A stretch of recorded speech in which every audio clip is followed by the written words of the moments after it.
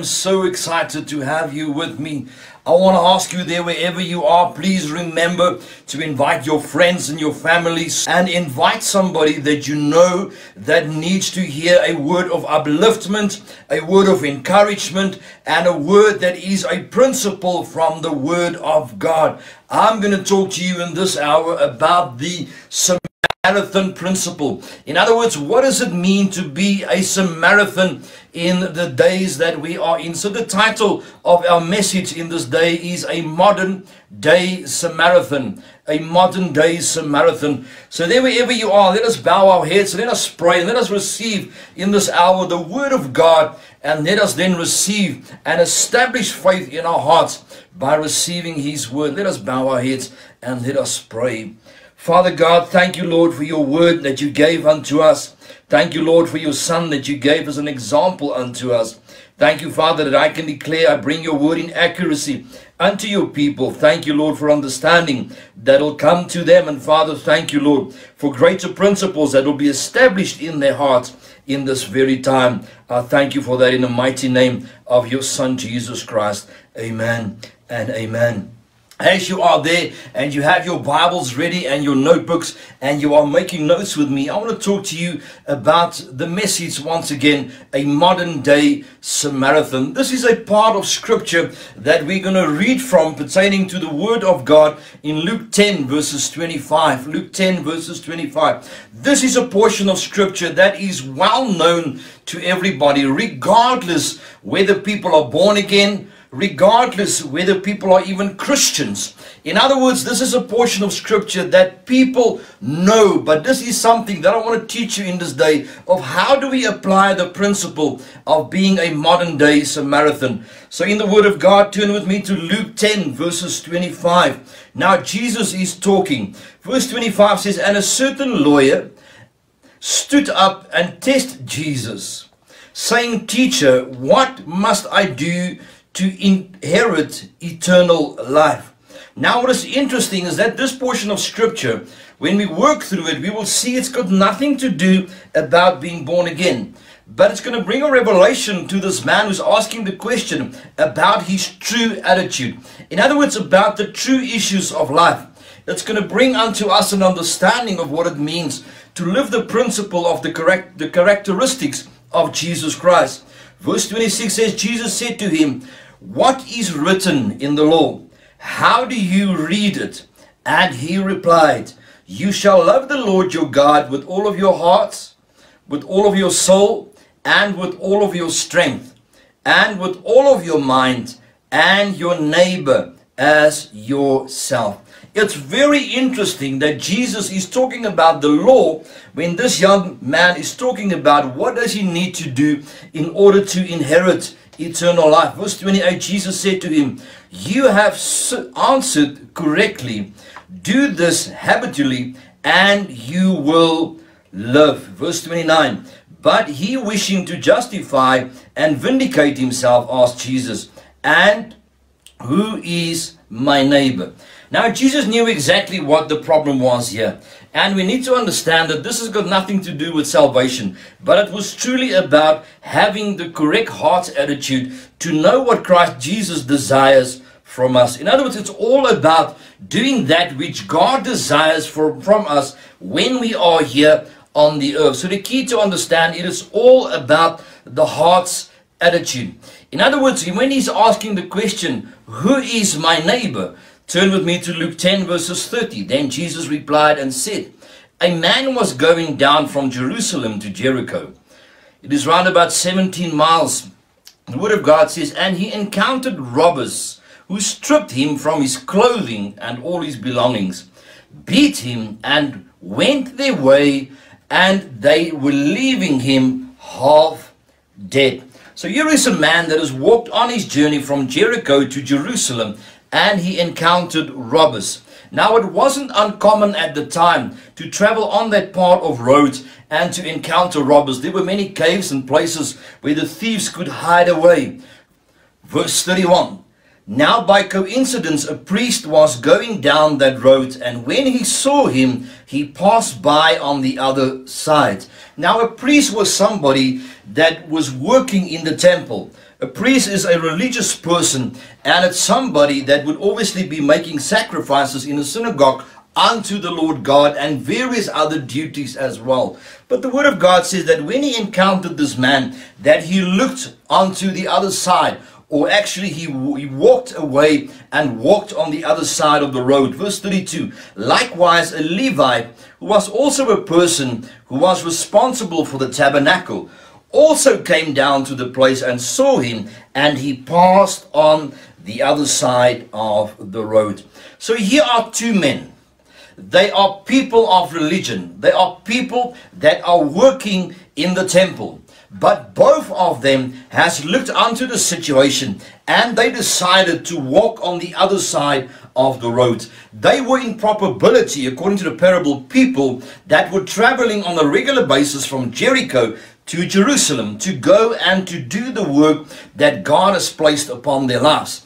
Now they might have used the excuse that this man is half dead. In other words, if I would touch him, that means that I am defiled, and I would not be able to do that which God has called me for. But I want to say to you this, in this day, that it is much more than just that. Verse 33, but the Samaritan who was traveling now, the Word of God says, come upon him, and when he saw him, he was deeply moved with compassion. In other words, this man was traveling on the very same road, and he was moved with compassion for this man that he saw on the road. Interesting that three men walked the same path, and two of them decided to go and walk on the other side of the road. But one of them stopped and made a decision. Verse 34, and went to him and bandaged up his wounds, pouring out oil and wine onto them. And he put him in his own packed animal, most probably a donkey, and brought him to an inn and took care of him. How is it possible that these religious men traveled the same road, but yet when they saw the need of people, they did not make a decision to help him? In other words, they had the desire within them not to do good unto somebody that needed it in that very hour. Verse 35, and the next day he took 2 denarii, around about 2 days' wages, and gave them to the innkeeper and said, take care of him, and whatever more you spend, I will repay you when I return. Now, this is a very convicting statement that Jesus Christ is about to make to the young man that is asking him the question. He's asking him the following. He says, which of these three do you think proved himself a neighbor to the man who was encountered, or who encountered the robbers? Verse 37, he answered, the one who showed compassion and mercy. Then Jesus said to him, go and constantly do the same. So here is this young man that's asking the question unto Jesus, how do I encounter eternal life? And Jesus responded unto him to ask him, what does the law say, and how do you interpret that? I want to ask you in this day 5 questions. How are you living your life by the characteristics that we find in this parable that Jesus has told us regarding the Good Samaritan? It is interesting that in the Bible the portion is used labeling the Samaritan as a good Samaritan. In the times that we are living in the 21st century, there are people out there with great needs. So my question to you is, are you unto somebody a Samaritan only on a Sunday, or are you living principles as was stipulated in the Word of God according to this parable on a daily basis? Are we addressing the needs of people?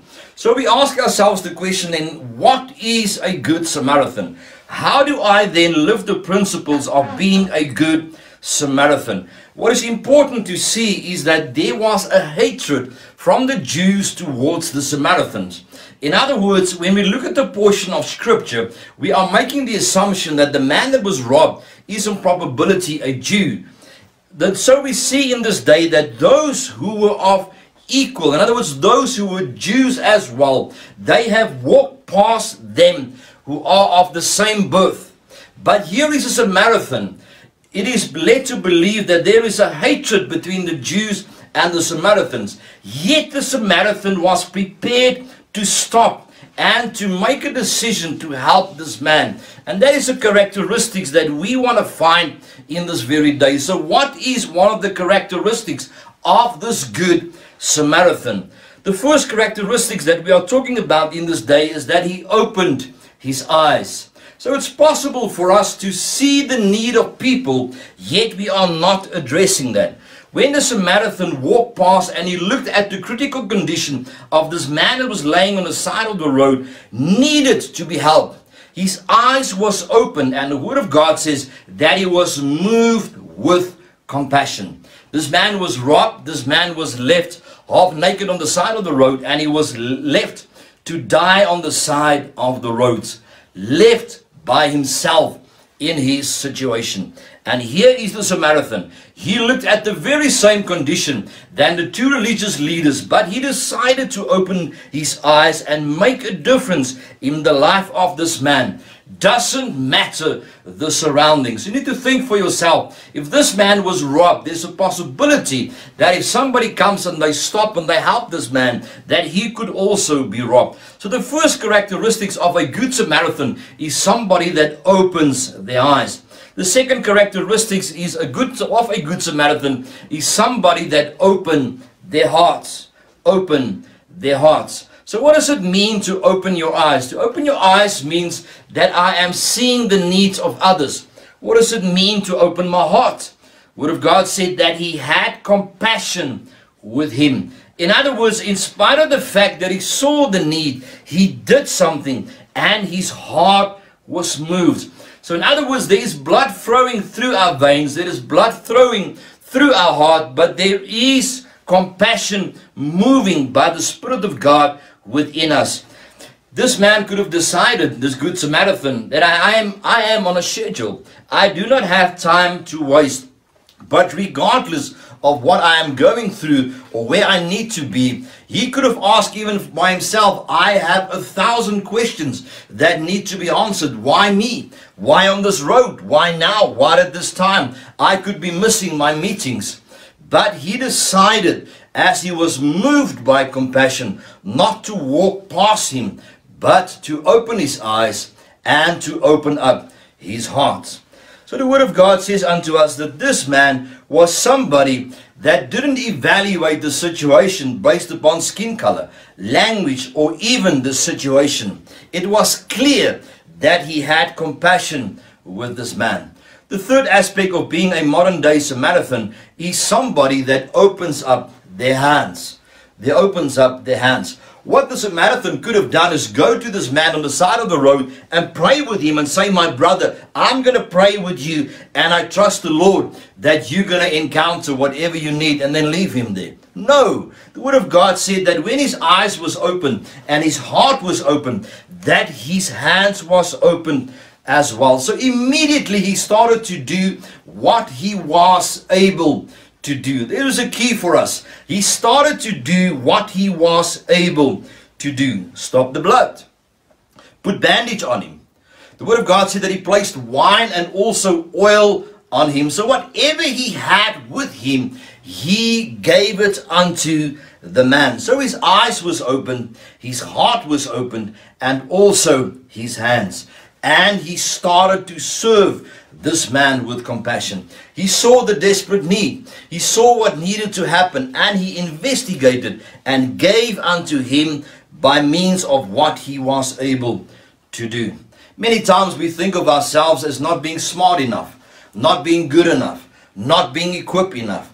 But a modern day Samaritan is somebody that takes what they have and they give it unto those who God is pressing upon their hearts. So once again we ask the question, why is he called a good Samaritan? The Jews believe that there is no such thing as a good Samaritan. But we are seeing the characteristics. The first thing that we see is that his eyes were open.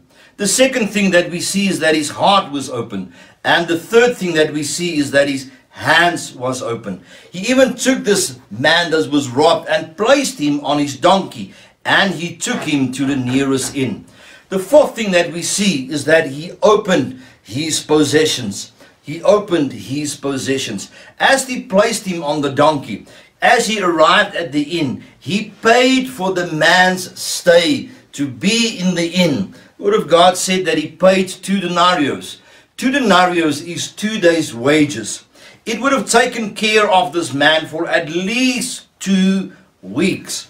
As he was moved with compassion, he did what he was able to do, and he shared his possessions with him. The Word of God said that when he came to the inn, he didn't ask them, please do what you can. He clearly gave them an instruction of what needs to be done. He didn't place a limit of what can be done. He actually said to them, and if you spend more, I will come and rectify that. I will come and pay that. So we see the characteristics of a good Samaritan in the times that we are in as somebody that opens their eyes, somebody that opens their hearts, and somebody that opens their hands, and it's somebody that shares or open up their possessions. And the 5th thing, somebody that opens up their time. As a traveler, I'm sure that he was working on arriving at his destination at a particular time. But he said, in spite of the fact that I am on a schedule, I am going to help this person. So it is one thing to see a situation. It is one thing to feel the situation. It is another to have compassion with it.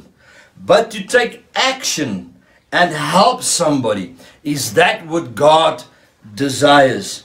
In other words, what is a Christ-like attitude? A Christ-like attitude is revealed by our behavior through the principles that we find in the Word of God.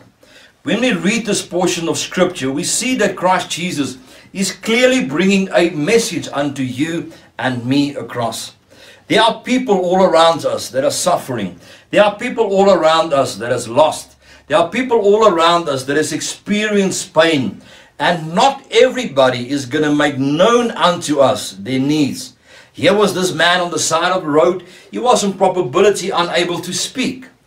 But the Good Samaritan went unto him and he did what he could in his life. There are people that God is connecting us with, that their healing process will start when we make a decision to support them and to help them. There are people that will make known unto us their needs, but there are people that will not always reveal unto us the things that we need to do. I want to ask you in this very hour, do we not want to come to the place where God can use us in our lives? Do we not want to come to the place that we can reveal a Christ-like attitude in the times that we are living in?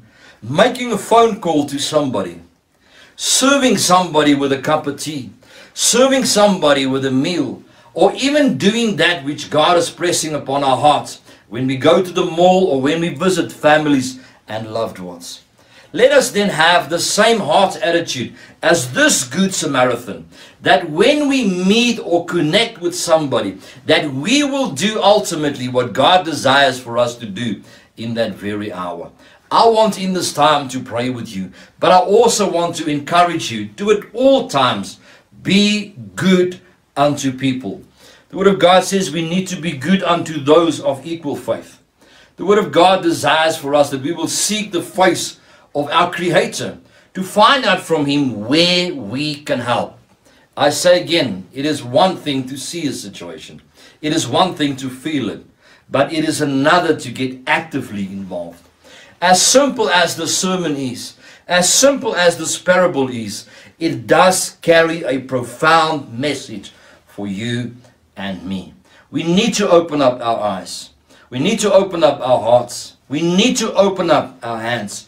We need to share that which God has given unto us. It's possible for us in this life to be so blessed that we do not see the needs of others.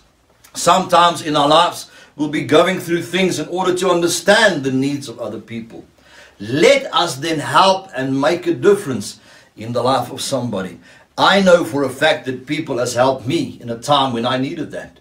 Let us live that principle daily by living the principles of the Good Samaritan. I want to in this day encourage you then once again. Do good wherever you can. As the Word of God says, do good first unto those of equal faith. And let us share the gospel of Jesus Christ by living the lifestyle that God desires for us. In this hour, I want to pray with you. There, wherever you are, if you say unto me, Pastor, I do not know Christ Jesus as my personal Lord and Savior, I would love to pray with you. And then I'm going to pray a prayer of encouragement for those who need that. If you are there right now and you say, I do not know the Lord Jesus Christ, and I want to receive Him as my personal Lord and Savior, I want to pray with you. In this very time, don't you want to pray after me and receive Him as your personal Lord and Savior? So I'm going to ask of you in this day to confess your sins and by faith to receive Him and to declare that with your mouth. As Jesus is giving unto you the born again experience through the cross of Calvary, let us receive Him then today as our personal Lord and Savior. Allow me to pray with you in this very hour. I want everybody please to pray with me right now. Father, thank you, Lord God, that in this day I come before you. As your word says, Lord, when I believe with my heart and declare with my mouth that Jesus Christ is Lord, I will be born again. Thank you, Lord, that in this day, as I declare with my mouth and have faith in my heart, I receive Jesus Christ as my Lord and Savior. Thank you that my sins are forgiven. Thank you that you wash me and cleanse me in the blood of the Lamb. Thank you for my plan and the purpose that you have for me. Reveal that unto me, Father, through your Spirit, in the name of your Son, Jesus Christ. Amen and amen. Those of you that has prayed this prayer, I want you to please comment in the field below and go and have a look at our website at www.cfccenturion.co.za. Send us an email. We would love to follow up with you. Allow me in this day, for those of you that needs a prayer of encouragement, to pray that with you. And let us every day make a difference in the lives of people. There is somebody out there that has prayed, that needs an answer, that needs an intervention, and you could be the key for that. Let us seek the Lord's face in this hour. Let us be obedient unto Him. Father, thank you, Lord God, in this day that your sons and your daughters, as they are connected to this broadcast, Father, that they make a decision in their hearts, Father, to do good, Father, as you are pressing upon their hearts. Thank you, Lord, that they seek your face at all times in all things to be obedient unto you. Thank you, Father, that they can make a difference in somebody's life, an everlasting change. Be a prayer that is answered because somebody has prayed and somebody has obeyed. I thank you for that, Father. Thank you, Lord, that you open their eyes, you open their hearts, you open their hands, you open, Father, their possessions. And thank you, Lord, for their time that they make available to do good unto those that need it. In the mighty name of your Son, Jesus Christ. Amen and amen and amen. What a powerful principle this is in the simplicity of this parable that Jesus has shared with us. Do not run away. Please remember to join us every morning for our early morning prayer via Zoom. Also have a look at our website for our daily devotion. Join us Sunday at 8:30 and also at 5 o'clock for our live broadcast. Have a wonderful time. Enjoy your day. Thank you.